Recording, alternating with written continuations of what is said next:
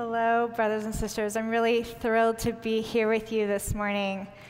It's always a joy to be able to perform with my children and be able to teach them to serve through the talents they've been given. We'd love to start by performing Amazing Grace.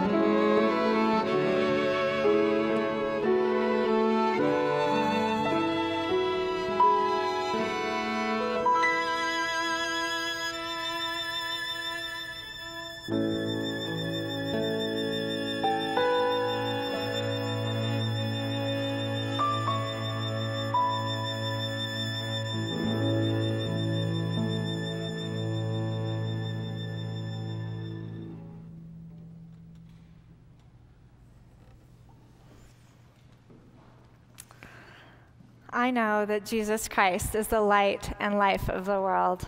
We will find spiritual safety, joy, and contentment as we follow him and his teachings. This morning, I'll speak about 4 vital aspects involved in fully anchoring ourselves to Christ: cultivating our spirituality, understanding our identity as children of God, striving to live a consecrated life, and developing faith in Christ. As we strive to incorporate these values into our lives, I testify that we will find true peace and happiness in this life and the life to come. Cultivating spirituality. Music has always been a big part of my life, and much of my testimony has been shaped and developed through my experiences with music. I'm so grateful to my parents who made sure to foster an environment where I could have these spiritual experiences. I began playing the violin when I was 4 years old and started performing soon after. These experiences taught me many gospel principles and helped me to develop my testimony.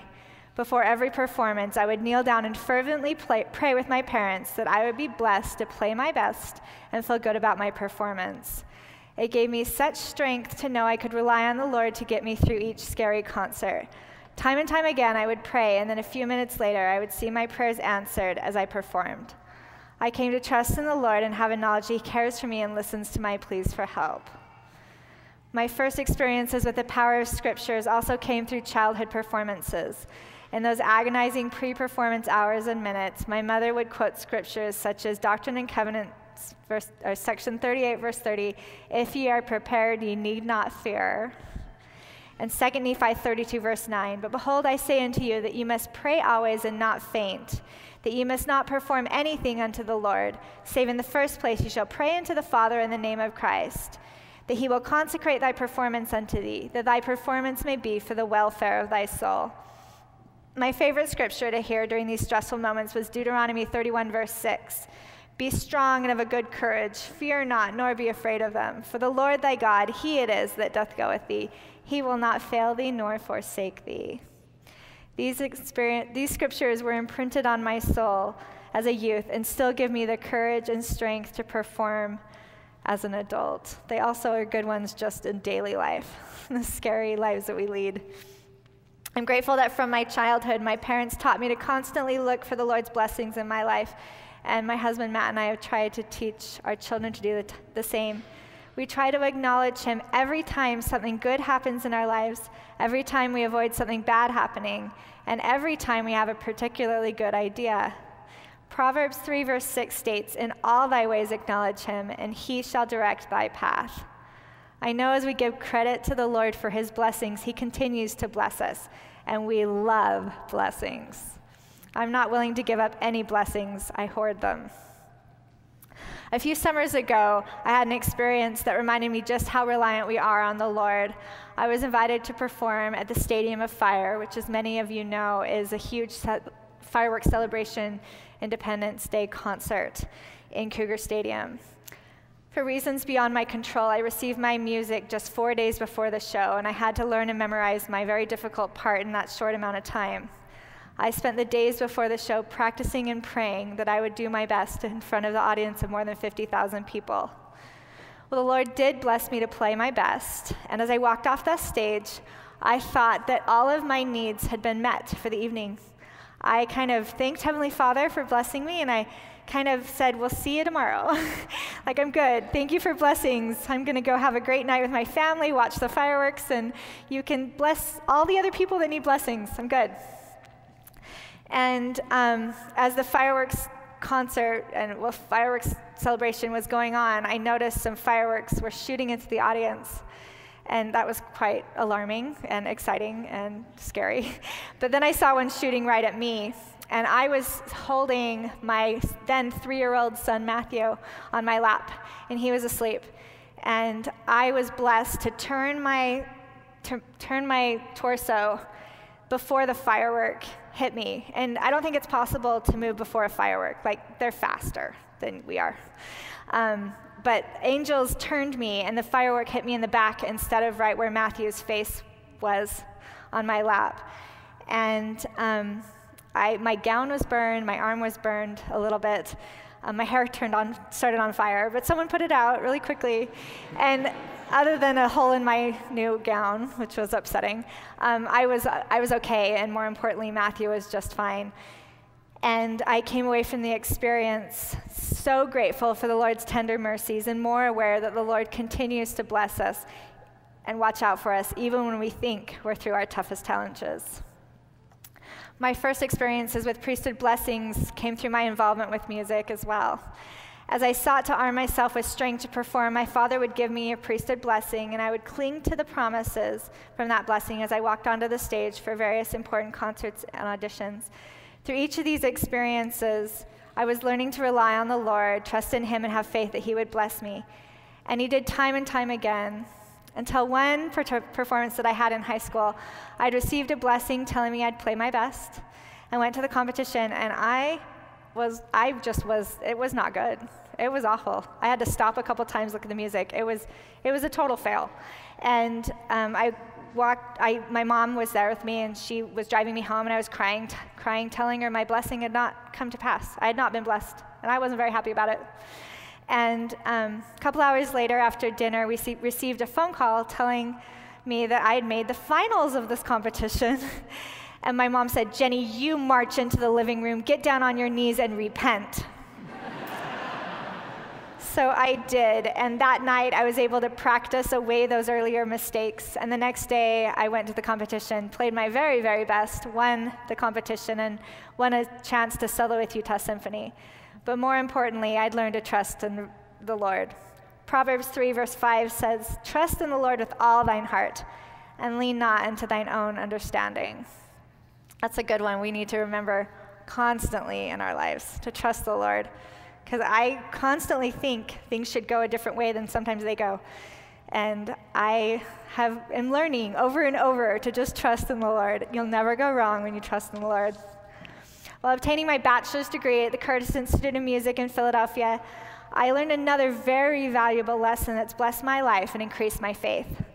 I always tried not to practice on Sundays in high school. But when I got to the Curtis Institute of Music, which is considered to be one of the very best music schools in the world, I saw all my peers practicing 10 hours on Sunday. And I was very concerned that I would really fall behind if I didn't practice on Sunday. And it was such a huge day of practicing for all of my colleagues. And these are the best kids in the world.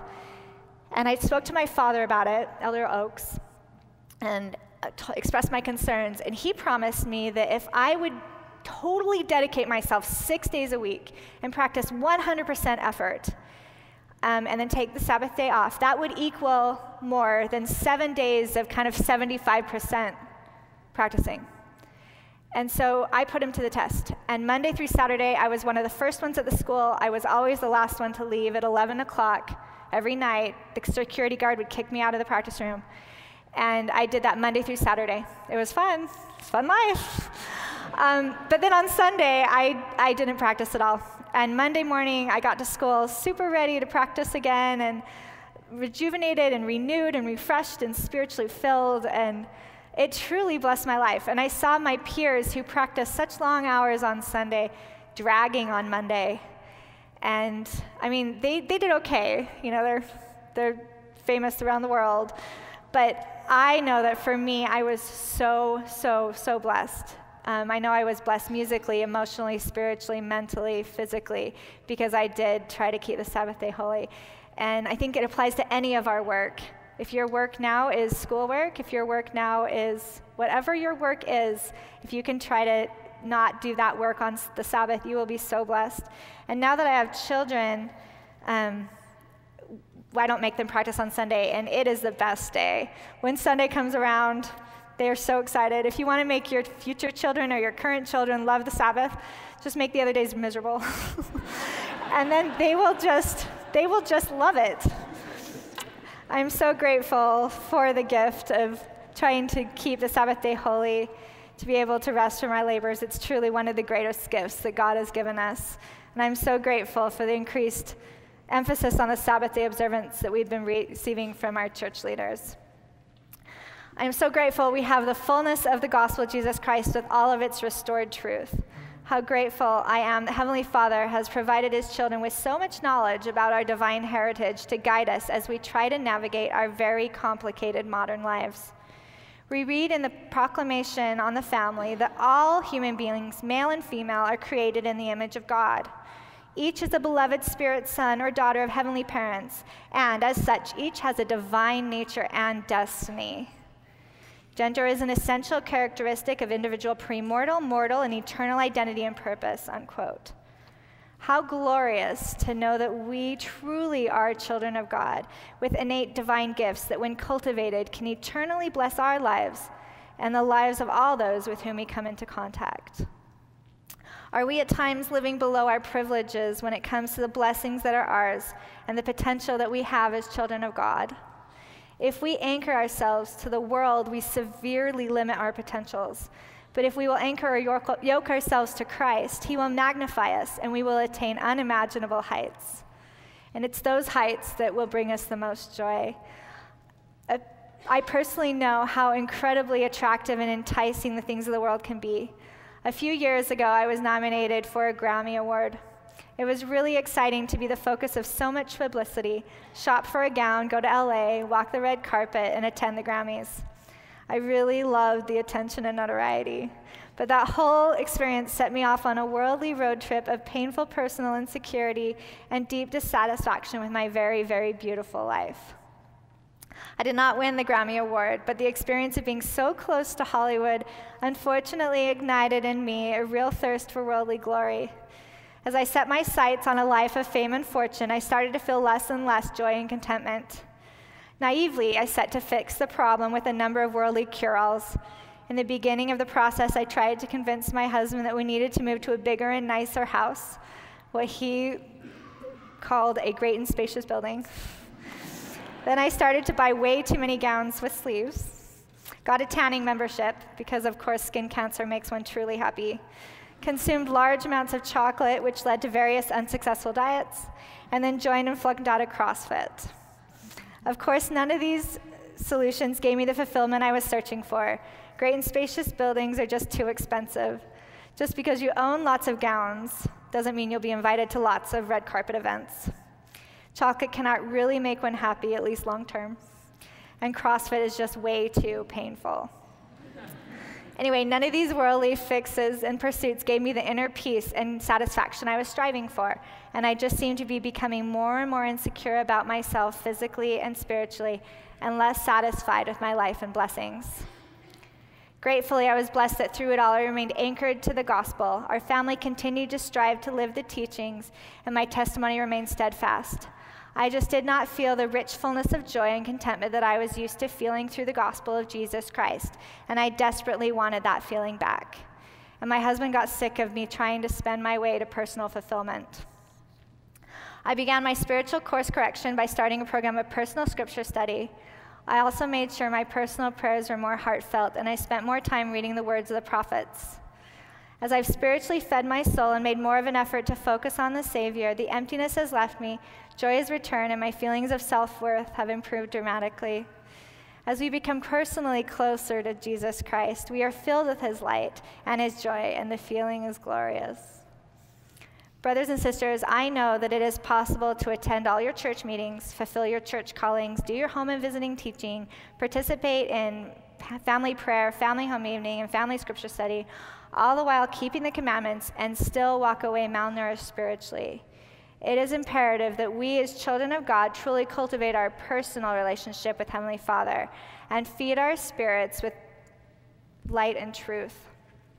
We need to try as much as possible to focus our thoughts away from the things of the world if we are to experience the fullness of joy the Heavenly Father wants to bless his children with.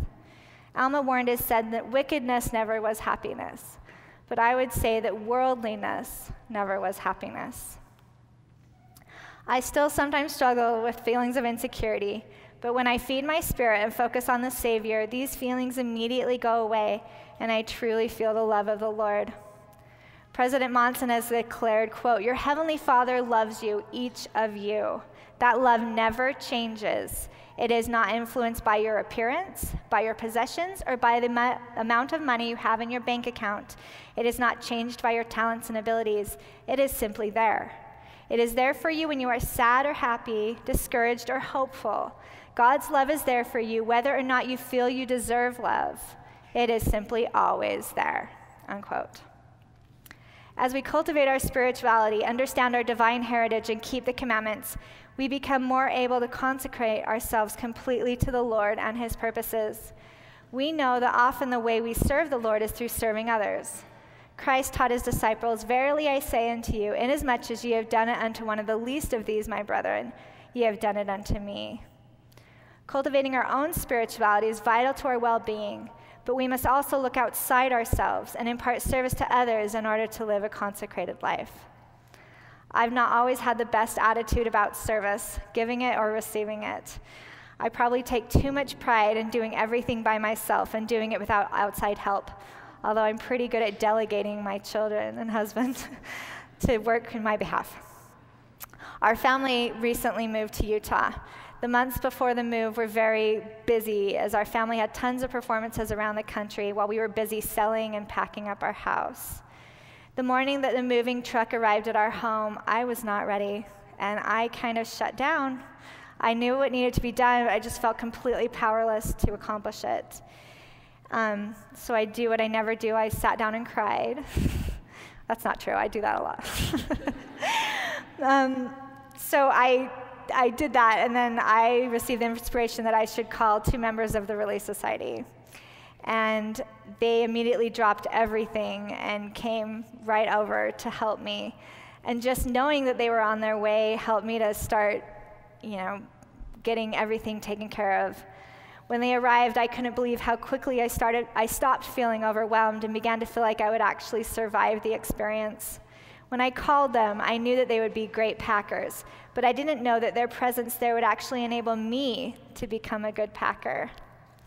As I admitted before, I've always been a bit grumpy about compassionate service, self-righteously wondering why it's necessary to arrange meals for the sick and afflicted when Domino's Pizza exists right around the corner. But this experience with packing and moving completely changed my attitude about service. I now understand that much of the service has nothing to do with the food itself or the actual helping act. It's the love being shared that makes all the difference. In my own experience, the packing was helpful, but it was the love, concern, and friendship that really mattered.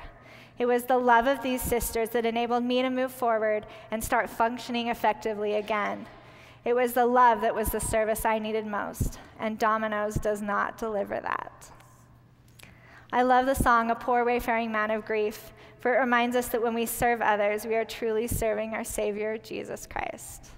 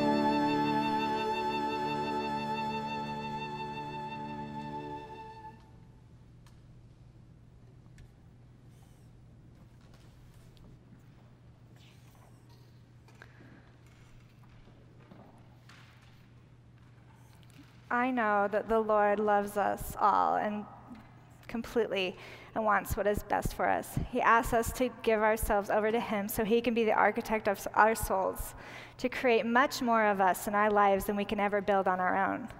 And this is the way to true peace and happiness in this life and the life to come. I know that true joy is found through abiding by the teachings of the gospel. It is through keeping the commandments, nourishing our spirits, and putting God first. Trying to find happiness by setting one's heart on the things of the world can be a frustrating, unfulfilling road full of disappointment. However, yoking ourselves to the Lord brings peace, fulfillment, and joy. Matthew 6, verses 19 through 20 states, "Lay not up for yourselves treasures upon earth, where moth and rust doth corrupt, and where thieves break through and steal. But lay up for yourselves treasures in heaven." Worldliness never was happiness. A consecrated life is definitely a happier life. In order to fully anchor ourselves to Christ, we must understand that true faith is faith in the Lord Jesus Christ. When I was 22, my mother was diagnosed with cancer. I was absolutely devastated. My mother was my best friend. I was born 13 years after the rest of her 5 children, so I'd been raised almost as an only child, and we were extremely close. As I saw her suffering with cancer, I wanted to know what to pray for. And so I reached out to my father and I said, "Dad, how can we have faith that someone will get well or something will happen when we know that everything is dependent upon the Lord's will?" He responded as follows, "I believe that the only true faith is faith in the Lord Jesus Christ. Everything we have faith in is based on faith or trust in the Lord Jesus Christ and his Father, that they will do what is best for us." Another way of saying according to their will in our behalf. Therefore, we cannot really say that we have faith that the Lord will do what we ask him to do in any and all circumstances. There will be times when that is not even right for us. If we place our trust in him, that is what we should do. And he has taught us that we should pray for those we love and should pray for those who are sick. We do that and exercise our faith in the Lord, and that is what we're supposed to do, unquote. My father's explanation enabled me to put faith and trust in the Lord as I dealt with my mother's illness and eventual death nearly 1 year later. I had prayed for her recovery, but I knew that it was the Lord's will that she returned to him, and I trusted in him completely. Because I put my faith in Christ instead of in her recovery, through the loss of my mother, my faith and testimony were strengthened and not shattered. I know that I'll see her again, and I'm so grateful for Christ's willingness to die for each of us so we can be resurrected and live again with our loved ones. This is, I know that my Redeemer lives.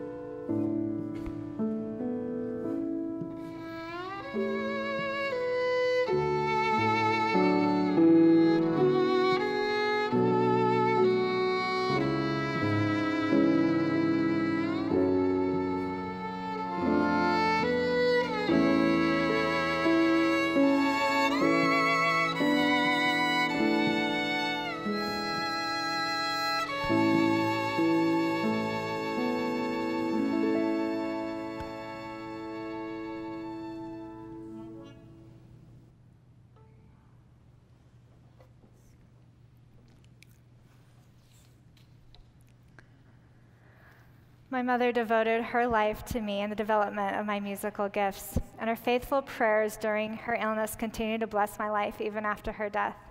When my mother found out that she had cancer, she immediately started to pray that I would find someone to marry before she died, so she could die knowing that I'd be taken care of. The day that my family held a fast for her recovery was the day I met my husband, Matt, in the singles ward in Manhattan. My mother died the following summer, but she lived to see me married in the temple to a wonderful man who has taken care of me. It was the Lord's will that my mother pass on, but he still answered her earnest prayer the very day that we fasted for her. The Lord does hear our prayers. He does care about each of us, and when we put our faith and trust in him, miracles happen. I'm grateful to be a child of God and to know that my relationship to Heavenly Father. I am so grateful for the gospel that helps us keep everything in perspective. I'm grateful for the continued emphasis our church leaders have placed on the family. I'm grateful for the proclamation on the family that so beautifully outlines the different and vital roles that men and women have. I'm grateful that Heavenly Father has entrusted women to be the nurturers of his precious children, and he has enabled worthy men to bless the world through his priesthood. I'm grateful that as we cultivate our own faith and spirituality, we can help our children with theirs. Our family would love to leave you with one final song that reminds us of the importance of trying to make our homes places of peace, security, and love, places where the gospel of Jesus Christ is lived and taught, and faith in the Lord is cultivated. This is Love is Spoken Here.